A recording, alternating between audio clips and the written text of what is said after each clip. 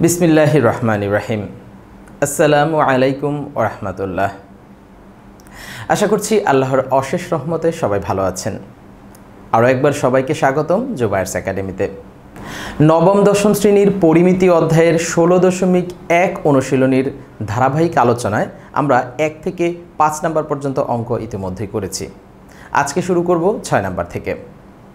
আমি আশা করছি ইতিমধ্যেই প্রথম ক্লাসটি আপনারা করেছেন এবং মোস্ট ইম্পর্টেন্টলি এই অধ্যায়ের জন্য যে বেসিক বিষয় অর্থাৎ বিভিন্ন ধরনের ত্রিভুজের ক্ষেত্রফল নির্ণয়ের সূত্র সংক্রান্ত বেসিক ক্লাসটি তো অবশ্যই করেছেন। যদি তবুও না করে থাকেন আমি এই ভিডিওর ডেসক্রিপশন বক্সে লিংক দিয়ে দিচ্ছি, আগে সেটা করে নিন। তাহলে চলে যাই আমাদের আজকের আলোচনার প্রথম প্রশ্নে। আপনারা স্ক্রিনে প্রশ্নটি লক্ষ্য করছেন। এখানে বলা হয়েছে একটি ত্রিভুজের দুই বাহুর দৈর্ঘ্য যথাক্রমে 26 মিটার 28 মিটার এবং ক্ষেত্রফল 182 বর্গমিটার হলে বাহুদ্বয়ের অন্তর্ভুক্ত কোণ নির্ণয় করো। একটি ত্রিভুজের দুইটি বাহুর দৈর্ঘ্য দেওয়া আছে এবং ক্ষেত্রফল দেওয়া আছে। এখন ওই দুই বাহুর অন্তর্ভুক্ত কোণ নির্ণয় করতে হবে। আপনাদের মনে থাকার কথা, আমরা বিভিন্ন ধরনের ক্ষেত্রফলের সূত্র বিষয়ক যে ক্লাসটি করেছি সেখানে একটি সূত্র কিন্তু ছিল স্পেশাল, আমি বক্সের মধ্যে করে দিয়েছিলাম যে দুইটি বাহু এবং তার অন্তর্ভুক্ত কোণ দেওয়া থাকলে তার ক্ষেত্রফলের সূত্র। আমরা দেখতে পাচ্ছি এখানে ত্রিভুজের দুইটি বাহুর দৈর্ঘ্য দেওয়া আছে, এমনকি ক্ষেত্রফলও কিন্তু দেওয়া আছে। আমাদেরকে তাদের অন্তর্ভুক্ত কোণ বের করতে হবে।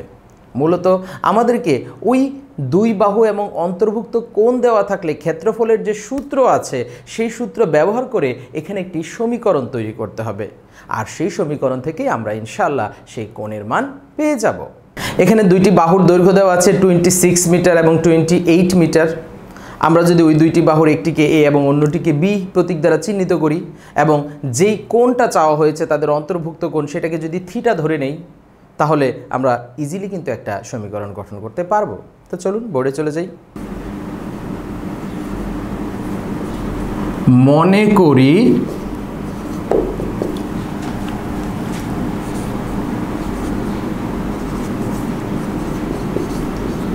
ত্রিভুজটির বাহুর দৈর্ঘ্য A is equal to 26 metre, এখানে কমা ব্যবহার করলাম, B is equal to 28 metre এবং অন্তর্ভুক্ত কোণ থিটা। যে দুইটা বাহু দেওয়া আছে সেই দুইটা বাহুর একটাকে এ প্রতীক অন্যটাকে বি প্রতীক দ্বারা চিহ্নিত করলাম এবং অন্তর্ভুক্ত কোণকে ধরে নিলাম আমরা কি থিটা। তাহলে কি আমরা এখান থেকে ক্ষেত্রফল নির্ণয় করতে পারি না? আমরা কি লিখতে পারি না? সুতরাং ক্ষেত্রফল সমান, আমরা কি জানি, দুইটি বাহু আর অন্তর্ভুক্ত কোণ দেওয়া থাকলে ক্ষেত্রফলের সূত্র কি? ক্ষেত্রফলের সূত্র হলো half into A B sine theta. এখন আমরা যদি এখানে এই যে এ এবং বির মান বসিয়ে দিই তাহলে কি পাবো? আমরা লিখতে পারবো হাফ ইন্টু এর মান কত 26 ইন্টু আমরা এভাবে দিচ্ছি ইন্টু বি, বির মান 28 আর সাইন থিটার মান আমরা জানি না, তাই আপাতত সাইন থিটা লিখে রাখছি। সাইন থিটা যেহেতু মান বসিয়ে দিয়েছি আমরা এখন একক বসাতে পারি, আমরা লিখব বর্গ মিটার। দেন এখান থেকে যদি আমরা কাটাকাটি করি 2 এবং 26 কাটলে হচ্ছে 13 এবং 28 গুণ করলে আমরা পাচ্ছি এই 364 আর সাইন থিটা তো আছেই। আচ্ছা, তো ক্ষেত্রফল আমরা পেলাম 364 সাইন থিটা বর্গমিটার, আর প্রশ্নে বলা আছে ক্ষেত্রফল কত 182 বর্গমিটার। সো আমরা এখন এই 364 sin θ ইজ ইকুয়াল টু 182 লিখতেই পারি, আর সেখান থেকে আমরা ইনশাআল্লাহ থিটার মান পেয়ে যাব। তাহলে আমরা লিখব এই প্রশ্ন মতে 364 sin theta is equal to 182। 364 কে ডানে নিয়ে গেলে বা sin theta is equal to 182/364 কাটাকাটি করলে আমরা পাচ্ছি, আমি উপর দিয়ে মুছে দিচ্ছি,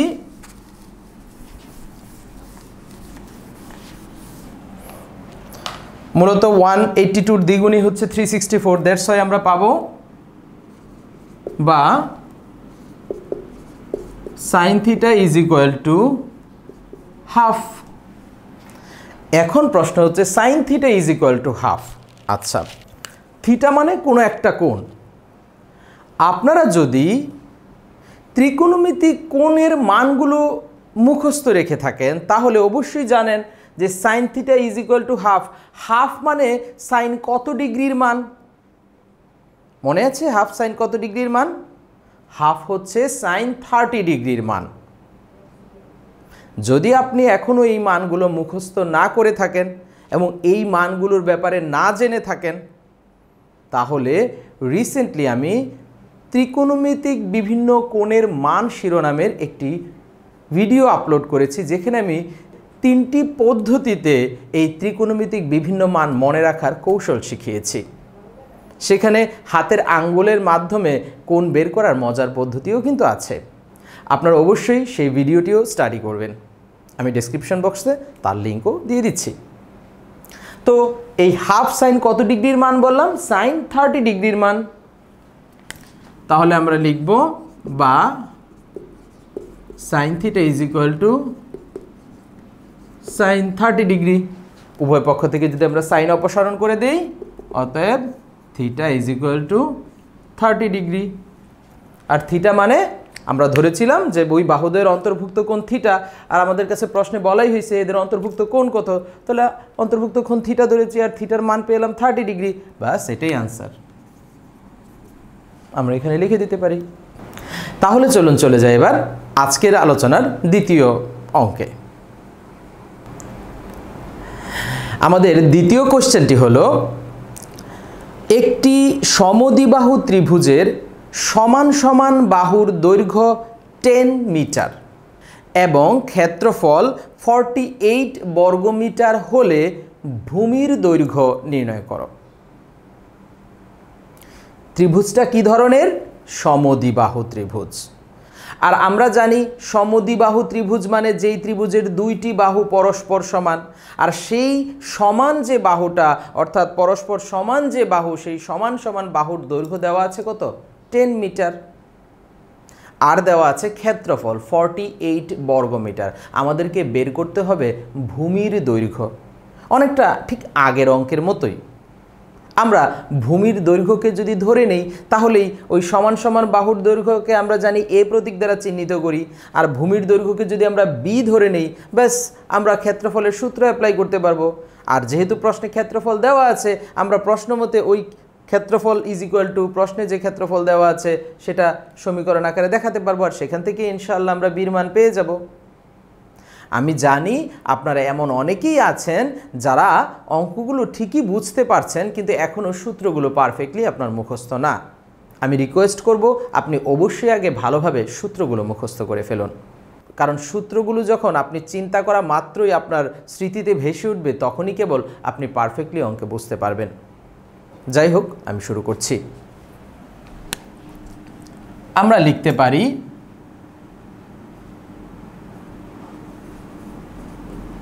মনে করি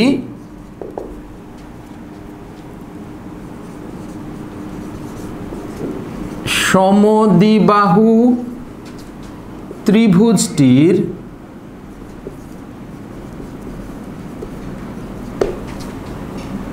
সমান সমান বাহুর দৈর্ঘ্য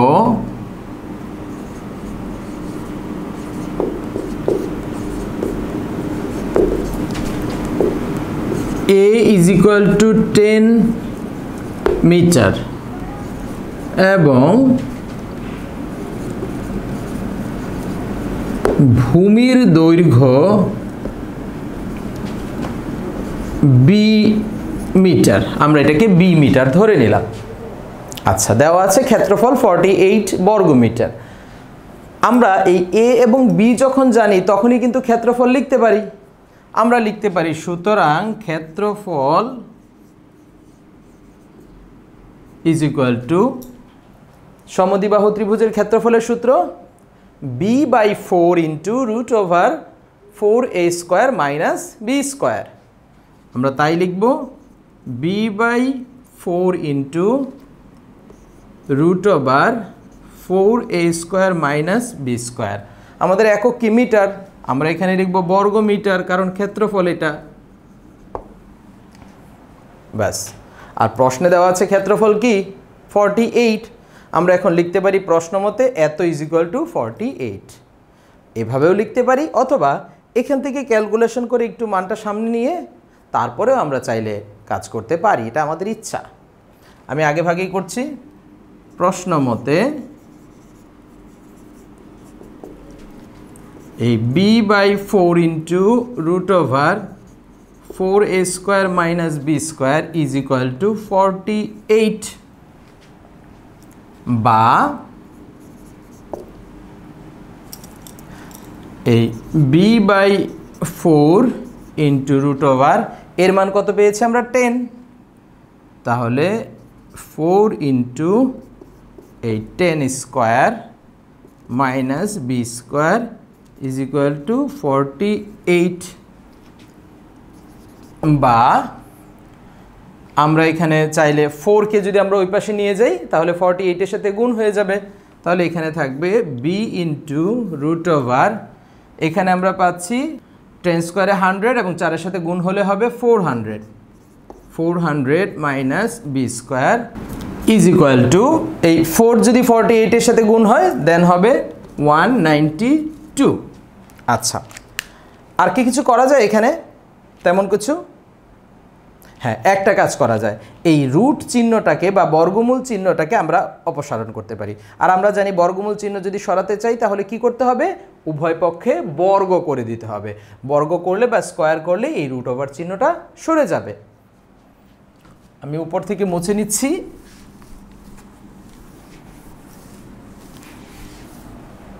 আমরা লিখব বা যদি বর্গ করি তাহলে বির উপরে কি আসবে? স্কোয়ার চলে আসবে। আর এই 400 মাইনাস বি স্কোয়ারের উপরে যেহেতু রুট ওভার আছে, বাট রুট ওভার চিহ্নটা ভ্যানিশ হয়ে যাবে।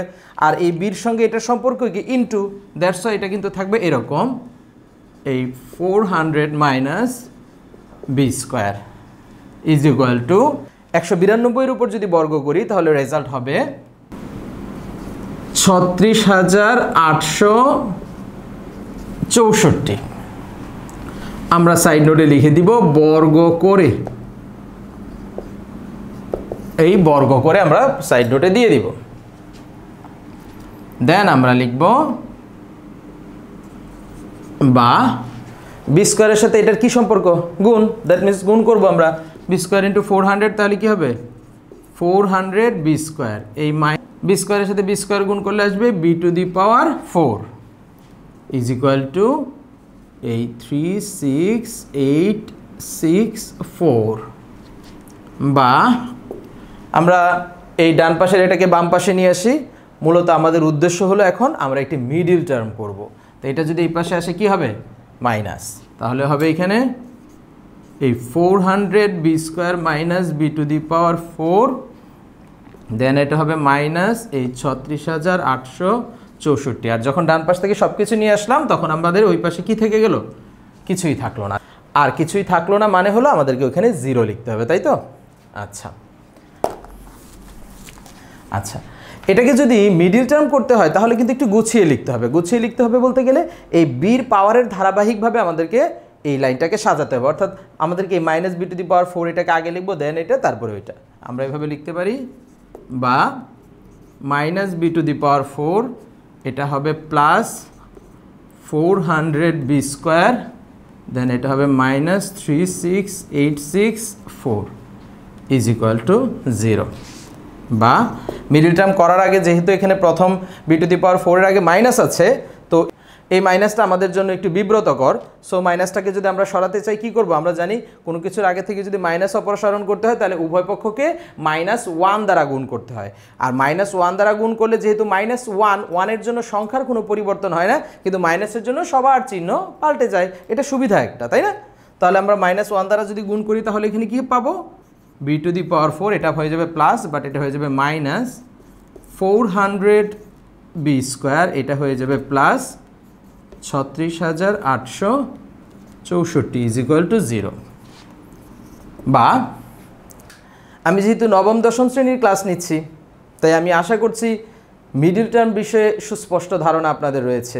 তাই আমি মিডল টার্মের ব্যাখ্যায় যাচ্ছি না, শুধুমাত্র ছোট্ট করে বলে দিচ্ছি আমাদেরকে এই 36,864 এটাকে গুণের নিয়মে এমনভাবে ভাঙতে হবে, অর্থাৎ এমন দুইটা সংখ্যা গুণ করে গুণফল এত হতে হবে যেন ওই দুইটা সংখ্যার যোগ বা বিয়োগ করে কি হয়? 400 হয়। বাস, আমি শুধু এখানে লিখে দিচ্ছি। আমি এখনও মিডল টার্ম নিয়ে আমার চ্যানেলে কোনো ভিডিও আপলোড করিনি।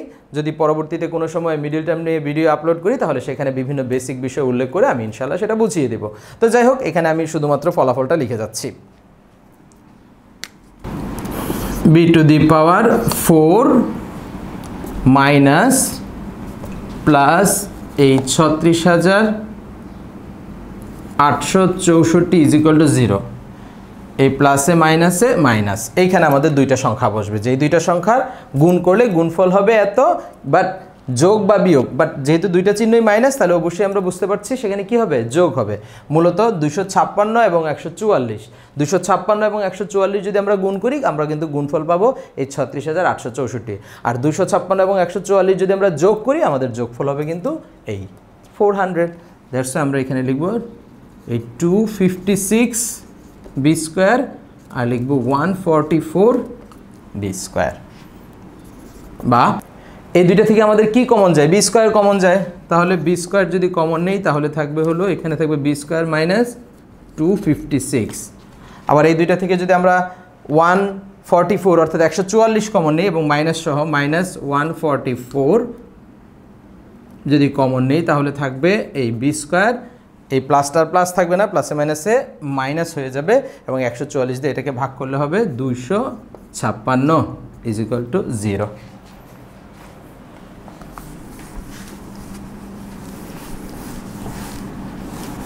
আচ্ছা, দেন আমরা কি করতে পারি? এই b² মাইনাস 256 আবার কমন নিব। এই b² মাইনাস 256 কমন নিলে আর থাকবে কি? b² minus 144, b² minus 144 is equal to 0। আমরা জানি যে মিডল টার্ম করার পরে যখন এরকম দুইটা অংশ সমান 0 পাই তখন আমরা এর প্রত্যেকটাকেই কিন্তু 0 লিখতে পারি, তাই না? এর প্রত্যেকটাকেই 0 লিখতে পারি। তার মানে আমরা লিখতে পারি অতএব b² minus 256 is equal to 0।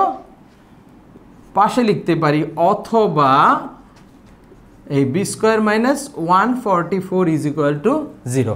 এইভাবে কিন্তু দুইটাকেই আমরা 0 লিখতে পারি। তখন কি হবে? বা b² ইজ ইকুয়াল টু 256 এর পাশে আসলে 256, আর আমরা জানি স্কোয়ার যদি আমরা সরাতে চাই তাহলে কি করব? উভয় পাশে বর্গমূল করে দিব। বা b ইজ ইকুয়াল টু √256। আবারও স্মরণ করিয়ে দিচ্ছি, আমরা কিন্তু এখানে প্লাস মাইনাস দুইটা লিখছি না। প্লাস মাইনাস এজন্যে লিখছি না কারণ এই b মানে একটা বাহুর দৈর্ঘ্য নির্দেশ করতেছে, আর বাহুর দৈর্ঘ্য ঋণাত্মক হতে পারে না। আপনাদের যদি ইচ্ছা হয় সেই ইনফরমেশন আপনারা এখানে সাইড নোটে লিখে দিতে পারবেন। আমি লিখছি না। অতএব b ইজ ইকুয়াল টু 256 বর্গমূল হলো সম্ভবত 16,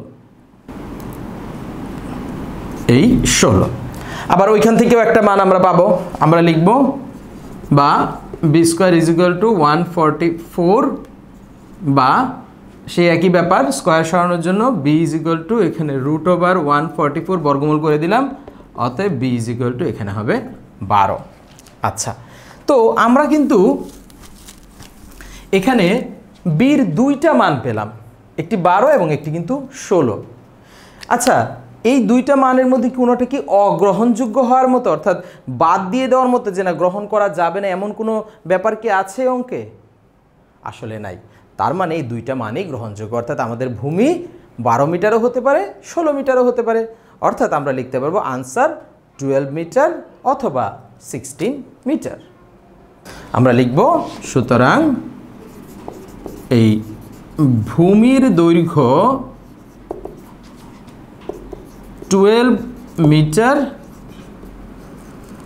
অথবা 16 মিটার লিখে আমরা এখানে আনসার দিয়ে দিব। একটু ইন্টারেস্টিং ছিল, তাই না? মাঝখানে ক্যালকুলেশন একটু জটিল মনে হচ্ছে, তাই তো? তবে সবার কাছে মনে হওয়ার কথা না। যারা মিডিল টার্ম বা এই জাতীয় ক্যালকুলেশনে ভালো তাদের কাছে অবশ্যই এটা জটিল মনে হবে না। তবে যারা বিগত ক্লাসে একটু ফাঁকি দিয়েছেন এবং জটিল জটিল অঙ্কগুলো সবসময় বাদ দিয়ে এসেছেন, তাদের জন্য একটু সমস্যা হচ্ছে। তো কিছু করার নেই, একটু কষ্ট করে বুঝতে হবে। তবে মিডিল টার্ম যদি না বুঝে থাকেন কেউ, আমার এই ক্লাসটা যারা দেখছেন তাদের মধ্যে কেউ যদি এমন থাকে যে এই মিডিল টার্মটাই বুঝেননি, তাহলে অবশ্যই এই ভিডিওর কমেন্টসে আপনারা সেটা লিখবেন। আমি আপনাদের চাহিদা অনুযায়ী চেষ্টা করব মিডিল টার্মের ব্যাপারে বিস্তারিত আলোচনা করতে কোনো একটা পর্বে। তো যাই হোক, আমরা চলে যাই আমাদের আজকের ক্লাসের তৃতীয় অঙ্কে।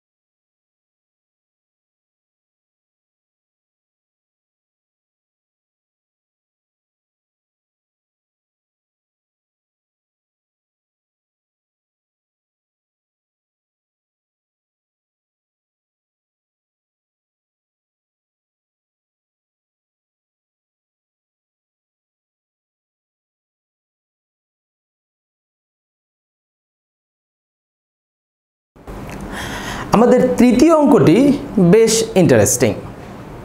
আগে কোশ্চেনটা দেখে নিই। এখানে বলা হয়েছে একটি সমবাহু ত্রিভুজের অভ্যন্তরস্থ একটি বিন্দু থেকে বাহু তিনটির উপর অঙ্কিত লম্বের দৈর্ঘ্য যথাক্রমে 6 সেন্টিমিটার, 7 সেন্টিমিটার ও 8 সেন্টিমিটার। ত্রিভুজটির বাহুর দৈর্ঘ্য ও ক্ষেত্রফল নির্ণয় করো। প্রসঙ্গটা হলো একটি সমবাহু ত্রিভুজের কথা। একটি সমবাহু ত্রিভুজ, আমি বোর্ডে ইতিমধ্যে একটি সমবাহু ত্রিভুজ এঁকেছি। প্রশ্নে বলা হয়েছে এই সমবাহু ত্রিভুজের মধ্যবর্তী কোনো একটা বিন্দু থেকে 3 বাহুর উপর অঙ্কিত লম্বের দৈর্ঘ্য যথাক্রমে 6 সেন্টিমিটার, 7 সেন্টিমিটার এবং 8 সেন্টিমিটার। আমি এই সমবাহু ত্রিভুজটির মধ্যবর্তী একটি বিন্দু থেকে 3 বাহুর উপর 3টি লম্ব এঁকে রেখেছি। আসুন আমরা আগে একে নামকরণ করি। আর এই অঙ্কের জন্য কিন্তু এই চিত্রটি বাধ্যতামূলক, কারণ এই চিত্রের মাধ্যমে পরিচয় দিয়েই আমাদেরকে এর সমাধান করতে হবে। তো যাই হোক, চিত্র থেকে আমরা আরও কিছু ইনফরমেশন আগে নিয়ে নেই। আচ্ছা, আমরা এই ত্রিভুজটার নামকরণ করলাম ABC এবং এর অভ্যন্তরস্থ মানে ভেতরের একটি বিন্দু আমি নামকরণ করলাম O বিন্দু। O বিন্দু, সেই O বিন্দু থেকে 3 বাহুর উপর অঙ্কিত লম্বের দৈর্ঘ্য যথাক্রমে 6 সেন্টিমিটার, 7 সেন্টিমিটার ও 8 সেন্টিমিটার। আপনারা ইচ্ছা মতো যে কোনো দিক দিয়েই 6, 7, 8 আপনারা লিখতে পারেন। দেখবেন যে ব্যাপারটা খুব কাছাকাছি। তবে চিত্র, এই অঙ্কের মধ্যে চিত্র 100% একুরেট হতে হবে এমন কোনো কথা নেই। 70-80% একুরেট হলেই চলবে, সমস্যা নেই। আমরা যদি এই O বিন্দু থেকে এই AB, BC এবং CA এই 3 বাহুর উপর অঙ্কিত লম্ব, আমরা যদি লম্ব ধরে নিই, এখানে প্রথমটা ধরে নিলাম এখানে D, ফলে এই লম্বটা হচ্ছে OD।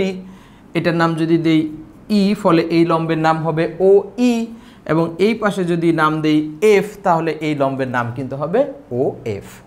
আর আমরা ইচ্ছা মতো ধরে নিতে পারি যে OD সমান যদি আমি ধরি 6, OE সমান 7, OF সমান 8, অথবা কারো মন চাইলে অন্য দিকেও 6, 7, 8 যে যেটাই ধরেন, কোনো অসুবিধা নেই। আমি প্রথমে আগে এইটুকুর পরিচয় আমাদের প্রশ্নে কিভাবে লিখতে হবে তা আগে লিখি, তারপরে বাকি কাজ করছি। আমরা লিখব মনে করি ABC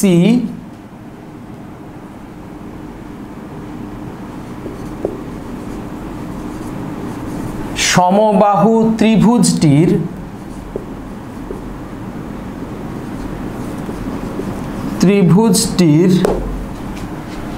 প্রত্যেক বাহুর দৈর্ঘ্য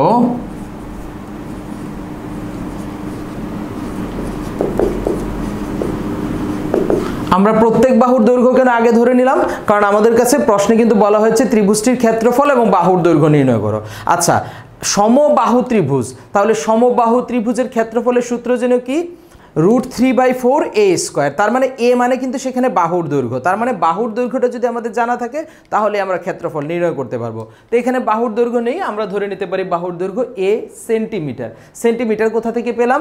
ওই যে আমাদের প্রশ্নে বলা আছে যে ওই লম্বের দৈর্ঘ্য 6 সেন্টিমিটার, 7 সেন্টিমিটার, 8 সেন্টিমিটার, তাহলে একক তো একটা পেলাম এই সেন্টিমিটার, তো সেই সেন্টিমিটার একক ব্যবহার করি আমরা এখানে লিখব। তো আমরা লিখব এখানে দৈর্ঘ্য a সেন্টিমিটার, দেন লিখব ত্রিভুজটির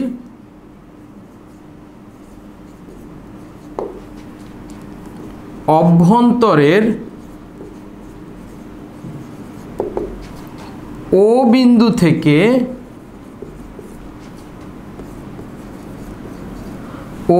থেকে আমরা এভাবে লিখতে পারি BC CA ও AB বাহুর উপর অঙ্কিত লম্ব যথাক্রমে, আচ্ছা যথাক্রমে বলতে গেলে ওই বিসির উপর যে লম্বটা সেটা আগে বলবো, দেন সি এর উপর, দেন এবির উপর, এভাবে আমরা এক এক করে লিখব। তাহলে বিসি সিএ এবং এবি বাহুর উপর অঙ্কিত লম্ব যথাক্রমে এই ওডি সমান, আমরা এখানে ওই যে অঙ্কিত লম্বের যে দৈর্ঘ্যগুলো দেওয়া আছে 6, 7 এবং 8 সেন্টিমিটার, আমরা এক একটার সাথে এক একটা বসিয়ে দেবো, কোনো সমস্যা নেই। আমরা লিখতে পারি ওডি = 6 সেন্টিমিটার, দেন পরেরটা যদি নেই OE সমান 7 সেন্টিমিটার এবং এই OF = 8 সেন্টিমিটার।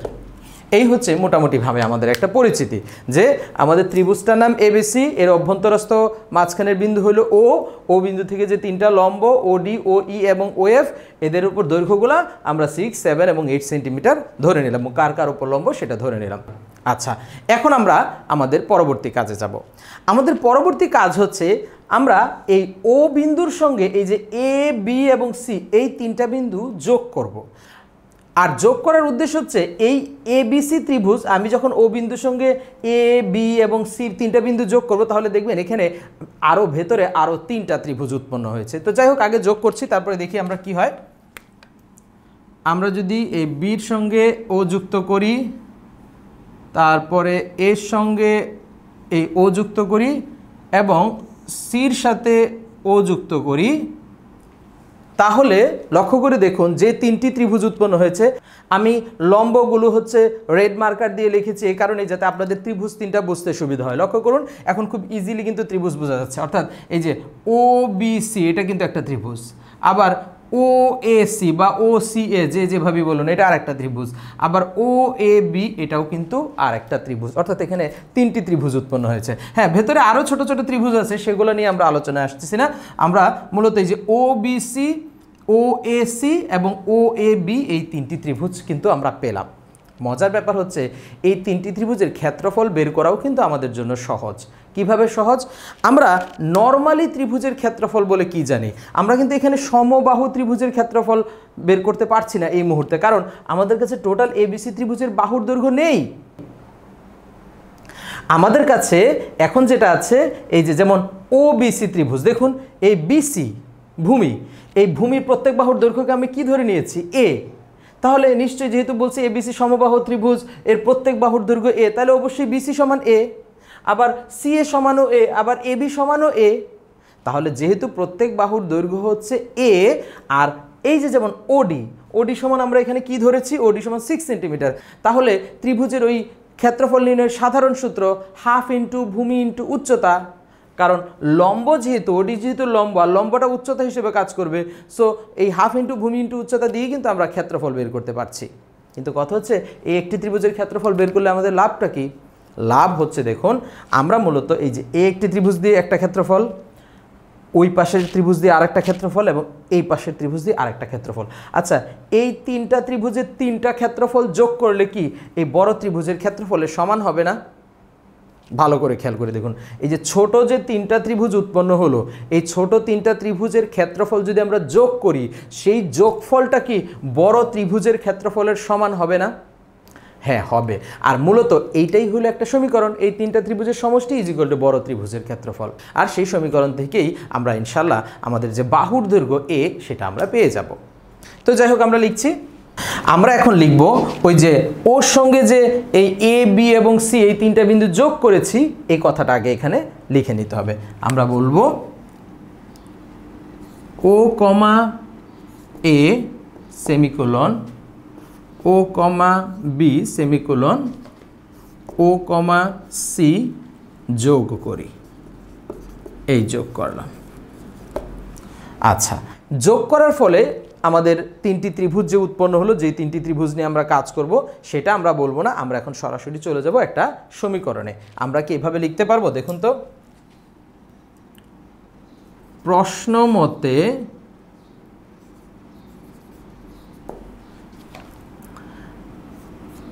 ত্রিভুজ ক্ষেত্র, প্রথমে এই নিচের ত্রিভুজটার নাম কি? ও বি সি, আমরা এটা লিখতে পারি ও বি সি প্লাস ত্রিভুজ ক্ষেত্র, পরেরটার নাম কি? ও A C, O A C plus ত্রিভুজ ক্ষেত্র ও A B, O A B is equal to ওই বড় ত্রিভুজটার নাম কি? এবিসি, ইজ ইকুয়াল টু এই ত্রিভুজ ক্ষেত্র এবিসি। এই যে আমরা লিখলাম ত্রিভুজ ক্ষেত্র, আসলে ক্ষেত্র লিখলে মূলত ক্ষেত্রফলকে নির্দেশ করে। তো এই যে ছোট তিনটা ত্রিভুজের ক্ষেত্রফলের সমষ্টি ইজ ইকুয়াল টু এই যে মূল যে ত্রিভুজটা এবিসি ত্রিভুজের ক্ষেত্রফলের সমষ্টি। তো আমরা এখন কিন্তু এই মানগুলো, এই ক্ষেত্রের যে ক্ষেত্রফলের মানগুলো এখানে বসিয়ে যাব এক এক করে, আমরা ইনশাল্লাহ ধারাবাহিকভাবে উত্তর পেয়ে যাব। আমি উপর দিক থেকে মুছে দিচ্ছি।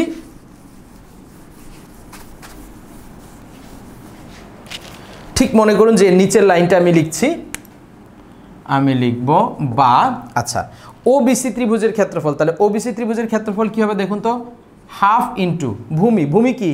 বিসি, আর উচ্চতা নিশ্চয়ই কি?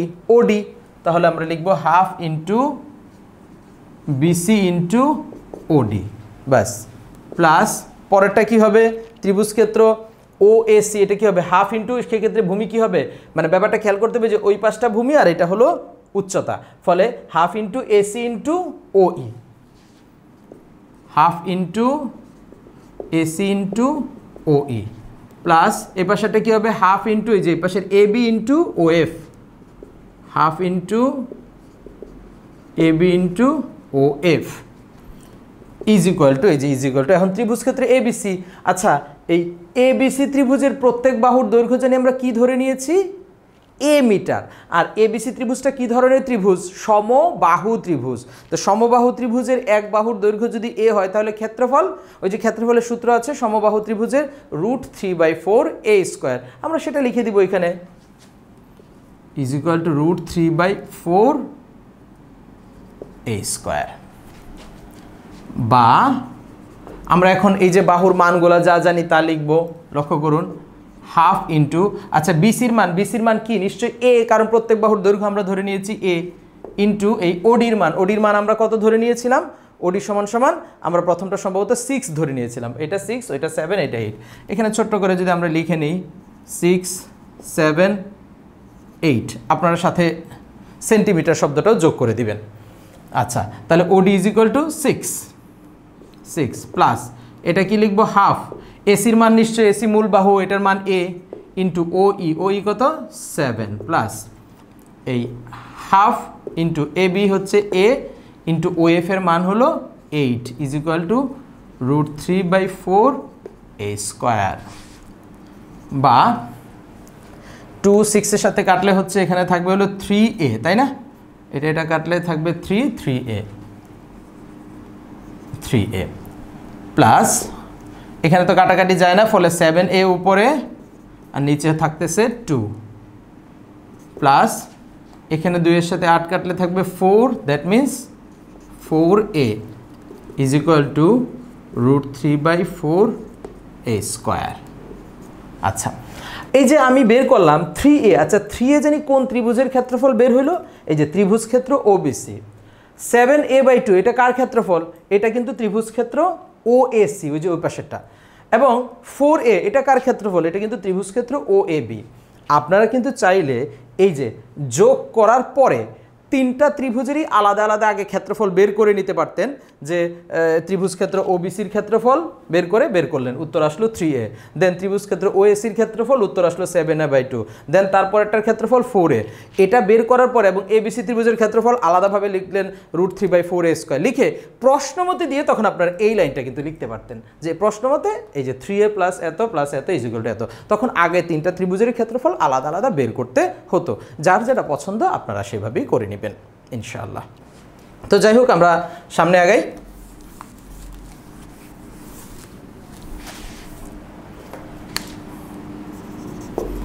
এখানে লক্ষ্য করুন, যেহেতু তিনটি মানে সংখ্যা, আমরা এখানে লসাগু করে ফেলি 2। তো 2 লসাগুলো উপরে কত হবে? 6a প্লাস এখানে 7a থাকবে প্লাস এখানে আসবে 8a is equal to √3/4 a square. এখানে কিভাবে 6a হয়েছে জানা আছে তো? 3 এর নিচে মনে 1 আছে, 1 দিয়ে 2কে ভাগ, মানে লসাগুকে ভাগফল হলো 2, সেই 2 দিয়ে এবার উপরে লবে গুণ, অর্থাৎ 3 এর সাথে গুণ, ব্যাস 6a। এটা কিন্তু ভগ্নাংশের যোগ, একেবারে 4, 5 এর বাচ্চারাও এই ভগ্নাংশের যোগটা পারে, খুব নর্মাল যে যোগ সেটাই। যেমন এখানে মনে 1 আছে, 1 দিয়ে 2কে ভাগফল 2, ভাগফলের সাথে লব গুণ, বাট 6a। এখানে 2 দিয়ে 2কে ভাগ করলে হচ্ছে 1 এর সাথে 7a গুণ করলে 7a। এখানে একই রকম নিচে 1 আছে, যার হর নাই হরে 1 আছে, 1 দিয়ে যদি আমরা 2কে ভাগ করি, ভাগফল হচ্ছে 2, 2 এর সাথে 4a গুণ করলে আস্তে আস্তে 8a, ঠিক আছে? আচ্ছা, বা এখানে আমাদের ফলাফল হবে, উপরে তিনটা যোগ করলে আসবে হলো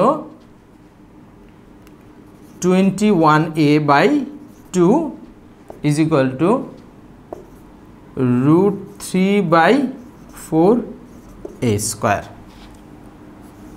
বা আমরা যা করতে পারি সেটা হচ্ছে আমরা আর গুণন করে ফেলতে পারি। যেমন এই 2 সঙ্গে এই পাশে গুণ হবে কি, এই √3 এবং a স্কোয়ার পাশে আছে মানে হলো উপরে কিন্তু আছে, ফলে হবে এই 2√3a square is equal to, এখানে 4 আর 21a গুণ হলে হবে 4 × 21a, সরি 21a। আচ্ছা, এখানে একবার 2কে যদি আমি এ পাশে নিয়ে আসি তাহলে কি আসবে? বা এখানে থাকবে √3 আর a স্কোয়ার কিন্তু রুটের বাইরে, রুটের ভেতরে না কিন্তু। আচ্ছা, ইজ ইকুয়াল টু এই 4 × 21a ডিভাইডেড বাই 2। আমাদেরকে আবার উপর থেকে মুছতে হবে,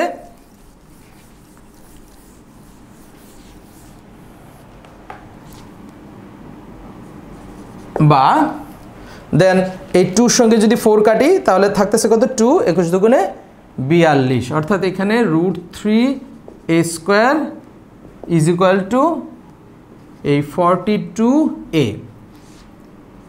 বা আমরা যা করতে পারি, এই 42a কে এখন আমাদের উদ্দেশ্য কি, এর মান বের করব। সো আমরা 42a কে আমরা বামে নিয়ে আসি, তাহলে কি পাবো? এই √3a square minus 42a is equal to পাশে কি থাকবে? 0। আচ্ছা, বা এই দুইটা থেকে কি আমরা কমন নিতে পারি না? শুধু a যদি কমন নিই কি থাকে? a কমন নিলে এই পাশে থাকবে হচ্ছে √3a minus 42 is equal to 0। বা এই a দিয়ে যদি উভয় পক্ষকে ভাগ, অর্থাৎ a 0 এর সাথে ভাগ হয়ে গেলে 0ই হবে, অর্থাৎ এই √3a minus 42 is equal to 0। এ কোথায় গেল? এ যদি ওই পাশে যায় 0-র নিচে, তাহলে 0-কে যে কোনো কিছু দিয়ে ভাগ করি না কেন, কিন্তু সেটা কিন্তু 0ই হবে। তবে হ্যাঁ, 0-কে যদি আমরা আরেকটা 0 দিয়ে ভাগ করতাম তাহলে কিন্তু সেটা অসংজ্ঞায়িত হয়ে যেত। অর্থাৎ 0-কে কখনোই অন্য যে কোনো কিছু দিয়ে ভাগ করা যায়, কিন্তু 0 দিয়ে ভাগ করা যায় না। কিন্তু এখানে এ কিন্তু কখনোই 0 না। কেন এ 0 না? কারণ এ মানে হলো এই বাহুর দৈর্ঘ্য। তো বাহুর দৈর্ঘ্য যদি 0ই হতো তাহলে কি আর সমবাহু ত্রিভুজটার অস্তিত্ব থাকতো? না। এই জন্য এ কিন্তু 0 না, সেটা বিবেচনা করেই কিন্তু আমরা এ দিয়ে উভয় পক্ষকে ভাগ করতে পারছি, বা এ ডান পাশে নিয়ে যাচ্ছি, ওই 0-র সাথে ভাগ হয়ে সেটা 0 হচ্ছে, ইত্যাদি ইত্যাদি, যেভাবে চিন্তা করি না কেন। তো যাই হোক, এখান থেকে আমরা পাবো বা এই √3a ইজ ইকুয়াল টু 42 এই পাশে চলে আসবে, দেন এই হলো 42 প্লাস 42 হয়ে যাবে, বা a ইজ ইকুয়াল টু 42/√3 মোটামুটিভাবে পেয়ে গেলাম। তবে এই কখনো যদি কোনো উত্তর এই ভগ্নাংশের হরে যদি অমূলদ সংখ্যা থাকে √3, অমূলদ সংখ্যা কিভাবে বুঝবো?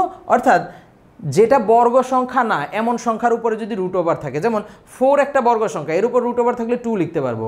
9 একটা বর্গ সংখ্যা, তার উপর √ওভার থাকলে কিন্তু আমরা 3 লিখতে পারবো, কিন্তু 3 কিন্তু বর্গ সংখ্যা না, সেজন্য তার উপর √ওভার থাকলে সেটাকে বলো অমূলদ সংখ্যা। যাই হোক, এই অমূলদ সংখ্যা হরে থাকলে সেইভাবে না রেখে আমরা এটাকে একটু চেঞ্জ করে নিতে পারি, অর্থাৎ নিচের হর থেকে অমূলদ সংখ্যাটা একটু চেঞ্জ করে দিতে পারি। কিভাবে করব আমরা লক্ষ্য করুন, বা a ইজ ইকুয়াল টু, এই অমূলদ সংখ্যাটা ভ্যানিশ করার জন্য আমরা এখানে আরেকটা √3 গুণ করতে পারি, তাহলে দুইটা √3 গুণ হয়ে শুধু 3 হয়ে যাবে। তবে আরেকটা √3 গুণ করলে শুধু যে হরে করা যাবে তা না, তাকে কিন্তু লবেও গুণ করতে হবে, মানে উপরে হবে এই 42√3 আর নিচে হয়ে যাবে শুধু 3। ওই গুণ করলাম সেটা আর দেখানোর প্রয়োজন নেই, আমরা সরাসরিভাবে এইভাবে দিয়ে দিব। আমাদের মনে রাখতে হবে যে উপরে আমরা একটা √3 গুণ করেছি, নিচে আর একটা √3 গুণ করেছি, নিচে দুইটা √3 গুণ করে শুধু 3 হয়েছে, আর উপরে √3 এই যে 42√3 রয়ে গিয়েছে। এখন কিন্তু আমরা এই 3 দিয়ে 42কেও ভাগ করতে পারি, তাহলে কত হবে? 14। এটা দিয়ে যদি এটাকে ভাগ করি 14, অতএব a ইজ ইকুয়াল টু 14√3। আর এই 14√3 আমরা যদি ক্যালকুলেটরে মান বের করি 14√3, তাহলে মানটা আসবে ইজ ইকুয়াল টু এই 24.2487 আসে। আমরা 9 লিখে দিই, যেহেতু 8-এর পরে 7, মানে 4-এর থেকে বড় অঙ্ক যদি থাকে দশমিক কোনো একটা অঙ্কে, তাহলে তার আগে পর্যন্ত যদি আমরা থামিয়ে দিতে চাই তাহলে 1 যোগ করতে হয়, সেজন্য 2487 হয়। তাহলে 7 না লিখে আমরা যখন এখানে থামিয়ে দিচ্ছি তখন এখানে আমরা ওই 8-এর সাথে 1 যোগ করে 9। এটা কিন্তু শেষ হয় না, অনবরত চলতেই থাকবে, সেজন্য আমরা এখানে 3 অঙ্কে থামিয়ে দিচ্ছি। কারো মন চাইলে 2 অঙ্কেও থামিয়ে দিতে পারেন, কোনো সমস্যা নেই। তবে এখানে 2 অঙ্কে থামালে কি হবে? 25 সেন্টিমিটার। তো যাই হোক, আপনাদের ইচ্ছা, যেখানে ইচ্ছা থামাতে পারেন, সমস্যা নেই। এত তাহলে আমরা লিখতে পারি এই এ মানে কি ছিল? ওই যে ত্রিভুজের বাহুর দৈর্ঘ্য, এটাই তো আমাদের জানা দরকার ছিল। তো আমরা লিখতে পারি, সুতরাং ত্রিভুজটির বাহুর দৈর্ঘ্য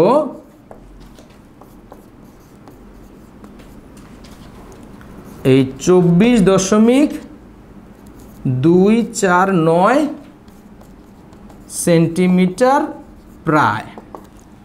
এখানে প্রায় লিখতে হবে, কারণ ওই যে আনলিমিটেড আসে, আমরা একটা নির্দিষ্ট অঙ্কে থামিয়ে দিয়েছি, এমনকি এখানেও কিন্তু আমাদেরকে প্রায় লিখে দিতে হবে। তাহলে আমরা বাহুর দৈর্ঘ্য পেয়ে গেলাম। এই অঙ্কে কি আমাদের কাছে শুধু বাহুর দৈর্ঘ্য চেয়েছে নাকি আরও কিছু চেয়েছে? হ্যাঁ, ক্ষেত্রফল চেয়েছে। সুতরাং এখন ক্ষেত্রফলের সূত্রটার মধ্যে সেই এর মানটা বসিয়ে আমাদেরকে ক্ষেত্রফলটা বের করে দেখিয়ে দিতে হবে। তো যাই হোক, আমরা লিখে দিচ্ছি, সুতরাং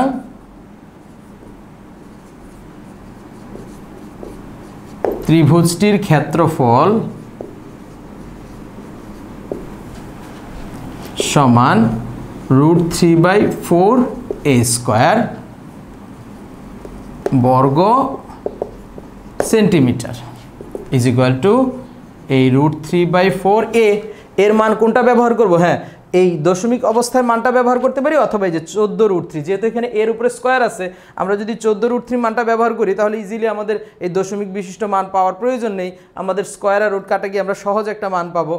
তো আমরা এখানে লিখতে পারি 14√3 হোল স্কোয়ার বর্গমিটার ইজ ইকুয়াল টু √3/4 এই ইন্টু এই স্কোয়ারটা কিন্তু 14-এর উপরেও আছে, এই √3 উপরেও আছে, তো 14 স্কোয়ার আসতেছে হলো 196 ইন্টু এই √3 স্কোয়ারের রুটে বাদ কাটা গিয়ে থাকবে হচ্ছে 3 এই বর্গ সেন্টিমিটার ইজ ইকুয়াল টু আমরা 4 দিয়ে 196 কি ভাগ করতে পারি?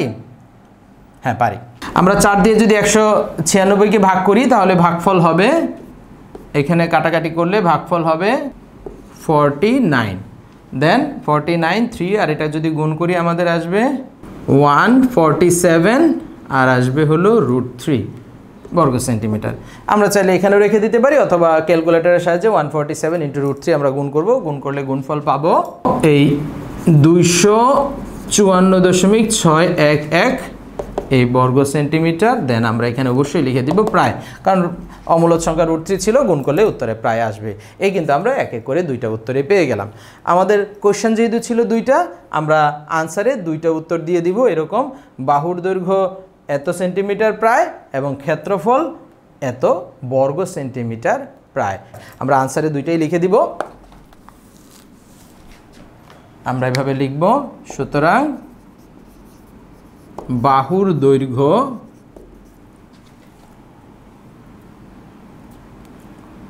এই 24.249 সেমি প্রায় এবং নিচ থেকে মুছে দেই, ক্ষেত্রফল এই 254.611 বর্গ সেমি প্রায়। তো যাই হোক, ক্যালকুলেশনটা যদিও একটু বড় কিন্তু মূল থিমটা কিন্তু কঠিন না, তাই না? জাস্ট আমরা এই চিত্রটা আঁকার পরে মূল যে থিওরিটা সেটা হচ্ছে এই তিনটা ত্রিভুজের ক্ষেত্রফল, এদের সমষ্টি এই বড় ত্রিভুজের ক্ষেত্রফল, আর সেইখান থেকেই মূলত আমরা ক্যালকুলেশনের মাধ্যমে ওই এর মান পেয়ে যাই। তো যাই হোক, এই ছিল আমাদের আজকের ক্লাসের আলোচ্য বিষয়। এই অনুশীলনীতে একটি সৃজনশীল এবং একটি গুরুত্বপূর্ণ অঙ্ক এখনও বাকি আছে। ইনশাল্লাহ আমরা নেক্সট ক্লাসে সেই সৃজনশীল এবং সেই গুরুত্বপূর্ণ অঙ্কটি করব। আর সে পর্যন্ত আপনারা এই অঙ্কগুলো বেশি বেশি করে প্র্যাকটিস করুন। আর আজকের ক্লাস শেষ করার আগে আমি আপনাদেরকে একটি বইয়ের রেফারেন্স দিতে চাই। বইটি 2020 সালের বইমেলাতে প্রকাশিত, ডাক্তার রাফান আহমেদের লেখা হোমো সেপিয়েন্স, একটি বিজ্ঞানধর্মী সায়েন্স ফিকশন বই। তবে এখানে কোনো সায়েন্সের কল্প কাহিনী লেখা না বা বিজ্ঞান বিষয়ক কাল্পনিক গল্প এখানে লেখা না।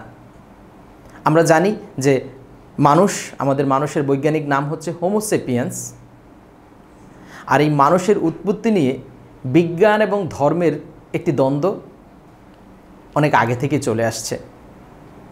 কিছু মানুষ প্রকৃত অর্থেই বিশ্বাস করে ডারউইনবাদে, অর্থাৎ বানর থেকে মানুষ হয়েছে বা এই জাতীয় কোনো বিবর্তনের মাধ্যমে মানুষ হয়েছে। আর কিছু মানুষ যদিও ধর্মের কারণে সেটা মেনে নেয় না, কিন্তু তবুও তাদের কাছে মেনে না নেওয়ার তেমন কোনো যুক্তিও থাকে না, কারণ তারা তাদের পাঠ্য বইসহ বিজ্ঞানের সাধারণ বইপত্রে যা লেখা দেখে সেটাকে ঠিক যুক্তি খণ্ডন করে এড়াতে পারে না।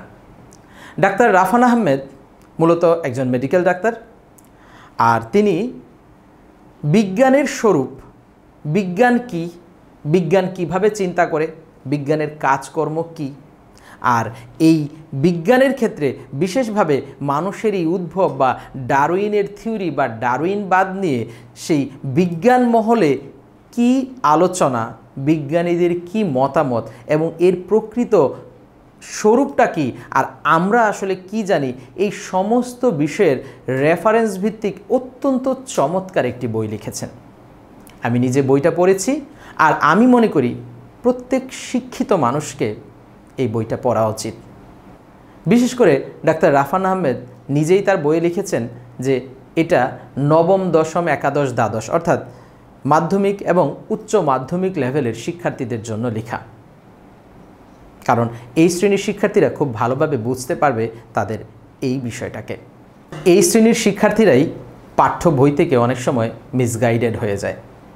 তাই পাঠ্য বই এবং প্রকৃত বিজ্ঞান এই দুটোর মধ্যে যদি আপনারা ভালোভাবে সমন্বয় করে বুঝতে চান তাহলে অবশ্যই এই বইটি পড়বেন।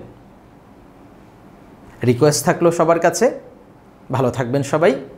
আসসালামু আলাইকুম ওয়া রাহমাতুল্লাহ।